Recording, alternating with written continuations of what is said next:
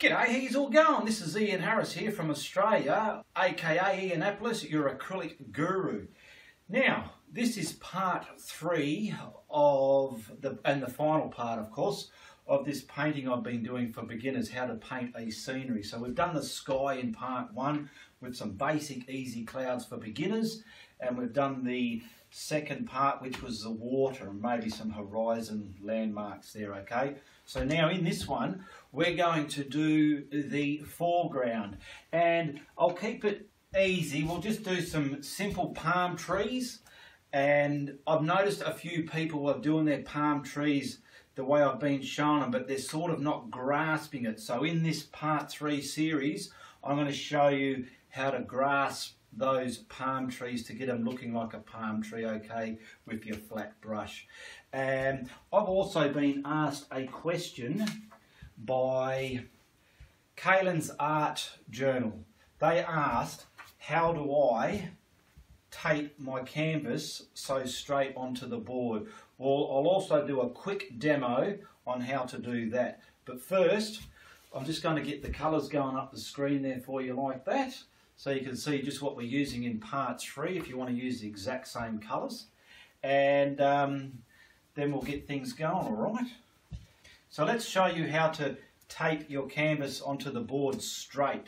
So for Kaylin's Art Journal, who wants to know, they sent me a comment saying, how do I get it straight? I'll show you. This is normally I've got a board fixed to my easel, and it's easier if you're using canvas boards to, instead of using this little thing at the top and jamming them down. So what I do, you've got a canvas board, right? So get the back of it, just get some wide masking tape, and I just fold it back on itself like this and put it roughly in the middle but up high a bit, just so we've created like some double-sided tape on there, okay? And then work out where you want it on your board, just any old way. You want it reasonably straight, let's say there. Plonk it on. Okay, that's holding it straight. Then I start from the top, bottom, side and side. I don't go top, side like that, just in case it's moving it, all right? So then just work out how much you want covering your canvas. I'm putting it on the canvas first. I haven't touched the board, all right? Keeping it straight.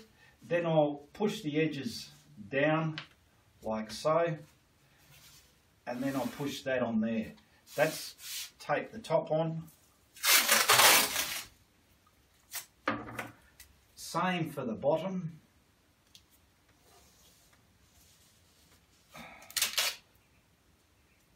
I've got it onto the canvas board first, then I'll push the canvas board down and push it on without getting any waves in it, if you can help it, okay? And then for the side, same again. Work out how much overlapping you want, rub it on, squash the edges down, push the board against your board,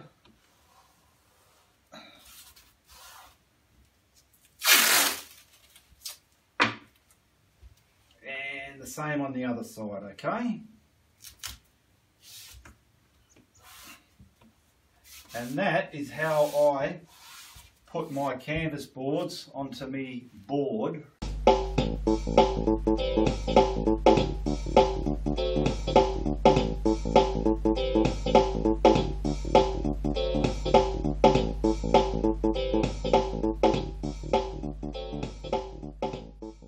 Down here I've got a different variety of flat brushes. I like using flat brushes for my palm trees. These simple effective palm trees.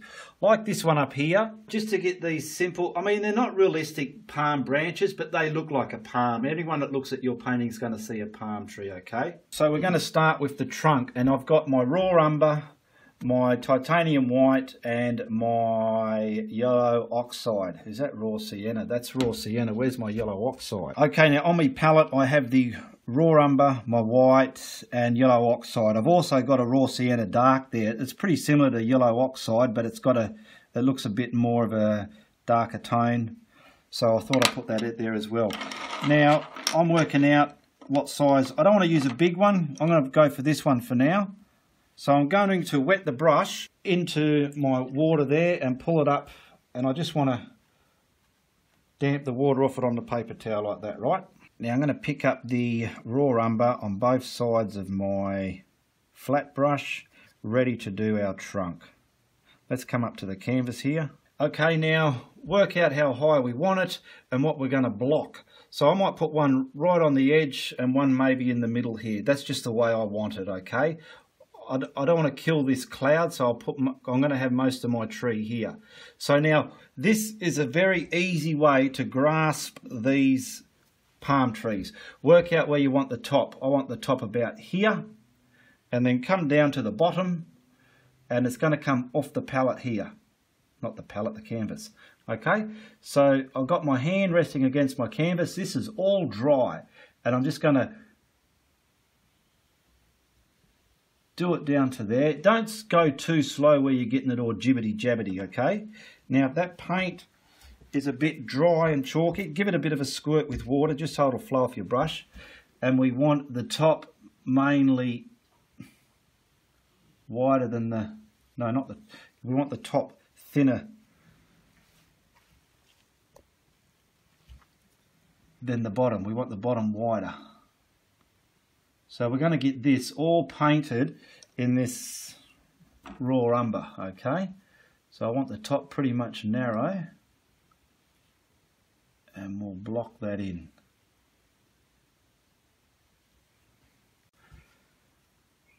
Now that's all blocked in with the raw umber. It's coming, my tape's up higher there, but it's coming off the painting. Now I'm going to wash this brush, and then that trunk there is still wet, okay?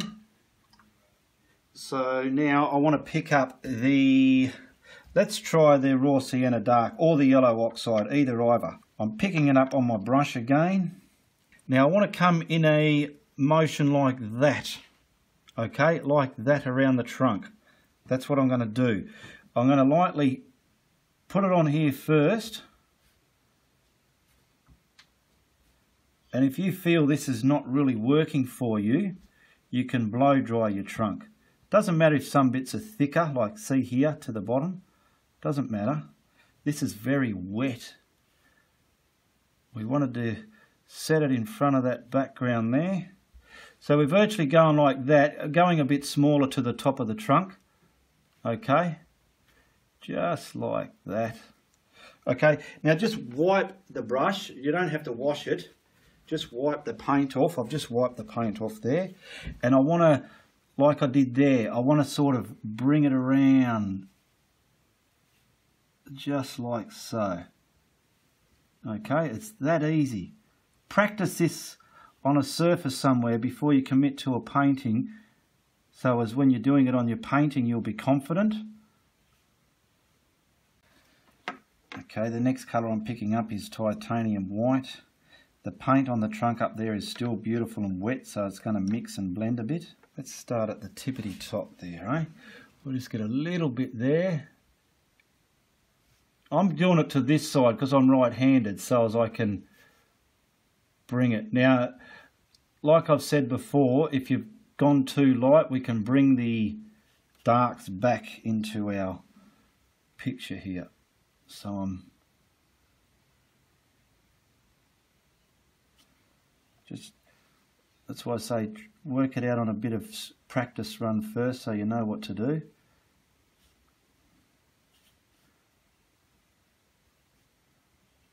Because I suppose palm trees, they have bands in the trunk, and we want to sort of emulate those in our painting as well. Some more. How's that look? See, now that's looking very ghostly and white, which I thought might happen. So, washed me brush, back to the raw umber, and now let's just soften some of that white back. And it's a matter of playing with it till it's right. It'll dirty that white up, and we've got some dimension in that trunk.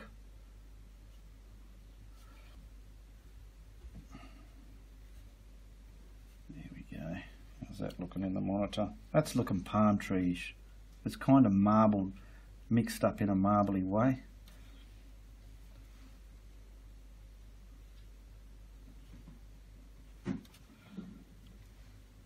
And that's pretty much how you can do a trunk, depending on the shape. Whatever shape you want it to go is up to you.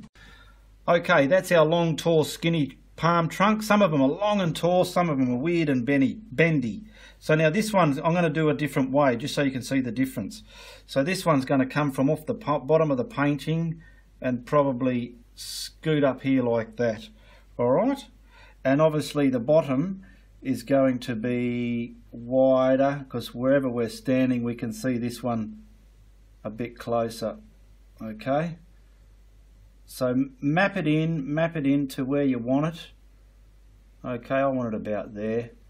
Okay, then I'm going to colour this one in, and I'm going to dry this between every colour, just so we can see the difference. Alright, I've finished mapping this trunk on. I've done it in a different way. It's, if anything, it's coming from us and out and up. So we're wider here, that's why I've got it like that. Now I'm going to blow dry this, and then we'll add those other shading colours on, alright? Now back down on my palette here, I'm picking up the yellow oxide. We've dried the trunk of that palm tree. I'm chiseling this onto me. This is like a chiseled edge, a tapered edge, a dagger's edge. Now I want to virtually bring this around the tree. Lightly does it, just lightly, just so we're getting some bands in our tree. See, the brush itself is making those bands.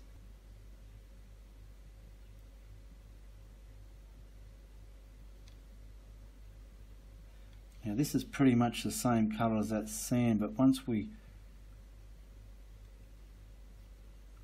mix some more colours.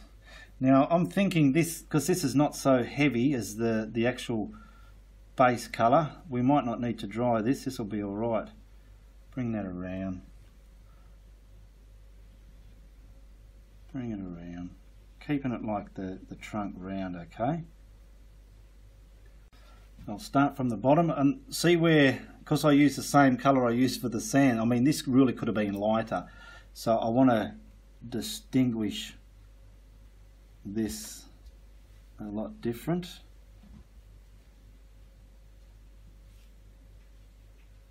And because our paint on the actual trunk is still wet in places, it's going to sort of mix a bit, which is good.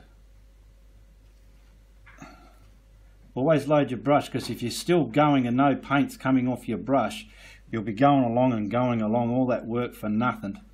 I'm thinking, why isn't mine working? It's just because you forgot to load your brush up, that's all. So we're sort of scratching that, we're tearing the paint out. This is just the colours I'm choosing to use for a basic palm trunk. You use these colours, or if you know the exact right colours, you can even use them. Alright, now we're going to put some white. I'm going to pick up the white. I haven't washed the brush. I'm just sort of getting it because I don't want it too stark. Okay, and I'll start about here. Try and get some of this very lightly wrapping around the tree. And then at the end, if any of this is a bit too dark, we can get our raw umber, the first colour, and darken it up, okay? I'll get up the top there. So we're just sort of scraping it around the shape of the round trunk. Get this bit a bit darker, because I'm seeing it clashing with my sand colours there. How's that look in the monitor? Yeah, there's some distinct bits here that I want to soften down, just like that. Squint your eyes, look at it and soften them down a bit. How's that looking? That's it. That's it. Just finishing it off, putting our shadows there. That'll do it, I think. Now let's put our fronds on there.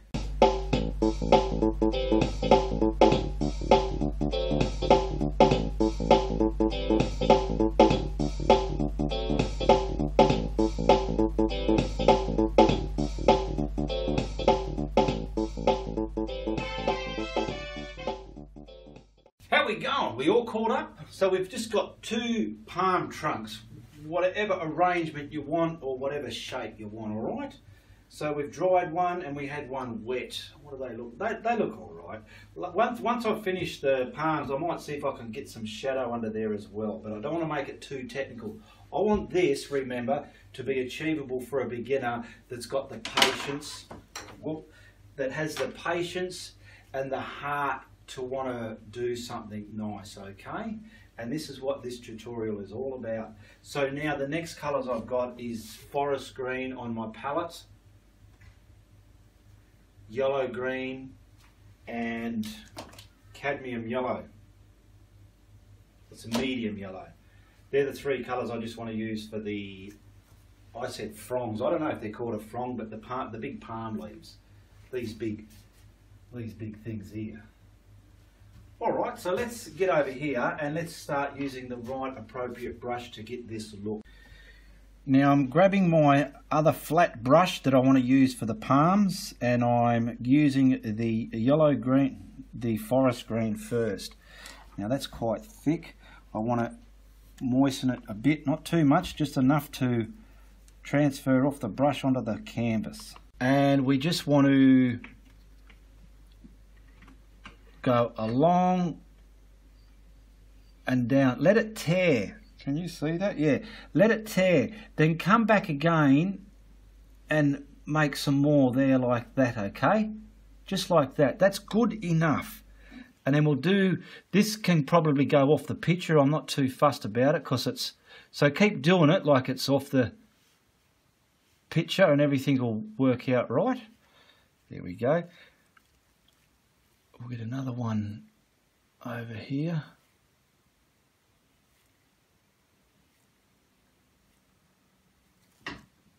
I've seen people do them, and I'll just show you what I mean after I've done this. So we'll load all these ones on there. Don't make them too, you don't want it too busy. You can get carried away and make them too darn busy. You always want one in the, like that as well. We'll get another one up here somewhere.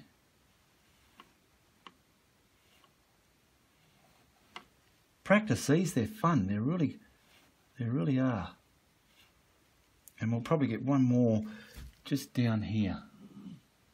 But this is just a nice little compact tall one, okay? Now you've got that far. And in getting that far, let's just say that's your trunk. I've seen people doing some renditions of this, God bless their soul. They're trying hard, but I want to try and show you how to conquer your problem. They're sort of, they're making them, I don't know, let's see if I can try and do it. They're making them very open, okay? What else was it? I mean, when you're doing the branch, I could see that there, you could see this line here, and you can see all the pull downs. So just, like I said, practice these things. Now, just to finish that off, the first colour, like I always say, not too much, but work it out. You want the edge. See how it's a bit naked there? To me, it's a bit naked. Let's put some little pointy ones out there. Just getting the points on the outer edge. Just say like that. Why I do that, that fills up some of the, because we're going to make this busy. Just busy. And those prongs are just like extensions of all the busyness that we've put on there, okay? And then the yellow green is going to distinguish what palm is in front of the other one and what's sitting behind. You need to get it busy like that. Now look here, see how there's a bit of a gap here? We could probably put something just like that. Squint your eyes and look at it and work out what it needs. Now let's wash this brush. Using the same brush, because it's the same size we used up there, so we don't want to go any bigger or smaller. We're going to load up the yellow green, okay? Very lightly, because this is wet. Work out what's behind. So, very lightly.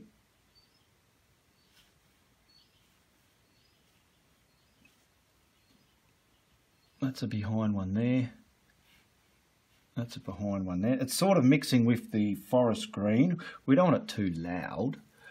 I'll get something. I'm not going to go in the middle there because this is a behind one. I don't want to have them all in the middle. So I'm working out what's behind first, like that.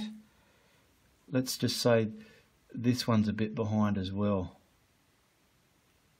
This is the actual colour of our palms. The forest green's just the depth of it. Now we can put the ones in front.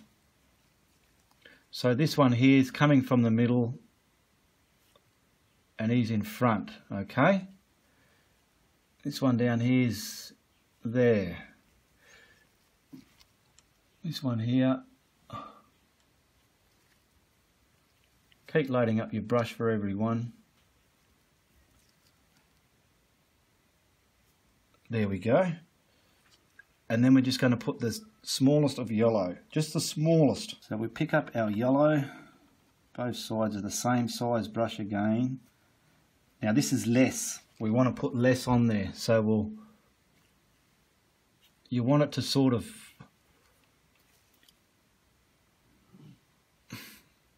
scratch away onto it, okay?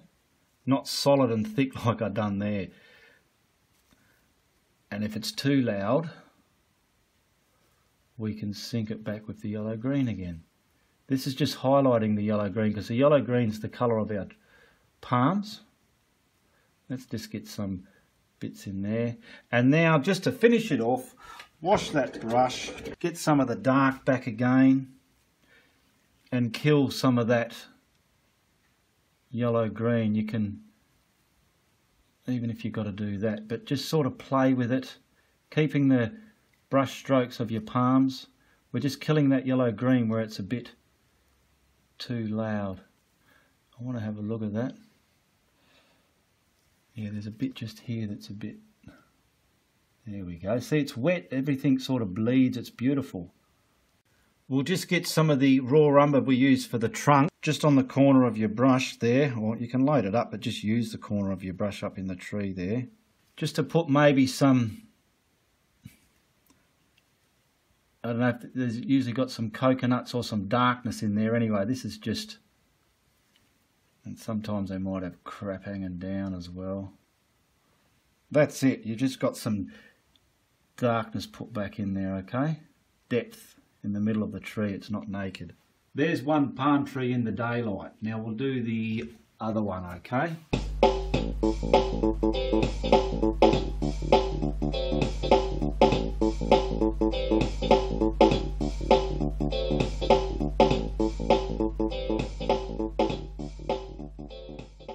Let's start here, come right out. Look at that, just let it tear. See how it looks like all just one brush stroke, but I've done many brush strokes to do it. It's not a real looking palm tree, but they're good enough. Let's have one coming down there. One down there. We'll do one down there and on the other side of it.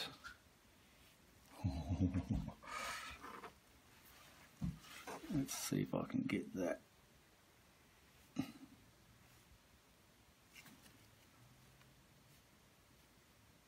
That'll do. I shouldn't have done it that way, but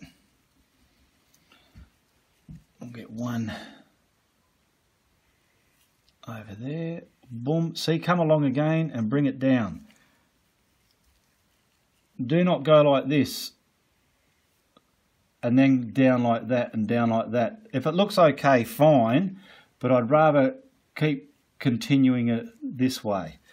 It's just a matter of knowing these little procedures. Bring him down there. And they're making their own beautiful frills at the end of them. Come along again. You don't have to whistle like an idiot. Oh, look at that. I just picked up a lot of the yellow green. I better wash that brush. Okay, I've washed that brush. I want to get something up here. So you start from, just get your brush on there. It's on there. Come along freehand, willy-nilly off there. Start again. Bring the palm out. See how easy they are? And we can put one. See, they don't all have to come from the one spot. in the centre of the wheel. I've started this one from there just to break up the weirdness on the middle. Okay, now we'll make it busy, get it all busy, just busy. And if it still looks a bit naked, like I think it's a bit naked here, we can just put another one in there. And that's all there is to it. Then we're just highlighting them. And then we're going to pick up some yellow green the same way. Let's put him at the back. Turn your brush around and use the other side. Let's see what this looks like with not as much yellow, because if you overdo the yellow, I find you will kill the beautiful colours that it should be. See, to me they're bright enough actually. See, even I learn. See, you can cover up mistakes with the next, like that one there, I reckon I buggered up before, but just going over it seems to fix it. Alright, just to finish him off, I picked up some of the raw umber again. We'll get some of this dark stuff in the middle. Now you can work out, okay Ian, I like adding the yellow highlight to the yellow green, or I do not. Up to you. There we go, we got some dark in there. How's that looking on the monitor? Yeah, to me that's fine enough. That's good enough. So we got a difference with the yellow highlight that I added in the first one, or without it. But it's all done the same way. You just got to make sure you keep this bit a bit busy and not too skinny looking, alright? Well, I've got to admit, I'm not that good at shadows, so I just painted all that back and put the tree back in front of it. I'm going to sign this, okay? So, just a nice little autograph there. Let's not forget Steve's little footprint. Alright, we'll just keep it that simple for beginners there. We've got the sky, the mid-ground and the foreground. Okay, we're going to take this tape off and we'll put a frame on there. Oh, I've left this tape on for a few days. It's not a good idea to do that.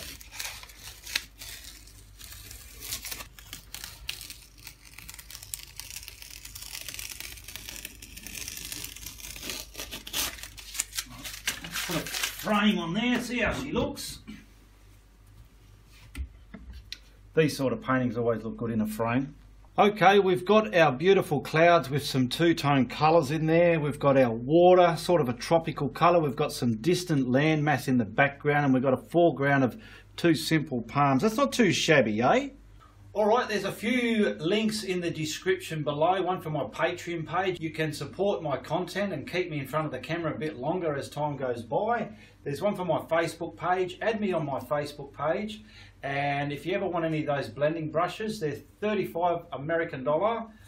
Private message me in Facebook. We'll get the ball rolling for that, okay? If you like what I've done, you tell your friends. But if you don't, you better tell everybody, alright? All the best. Goodbye, good luck. And good on you.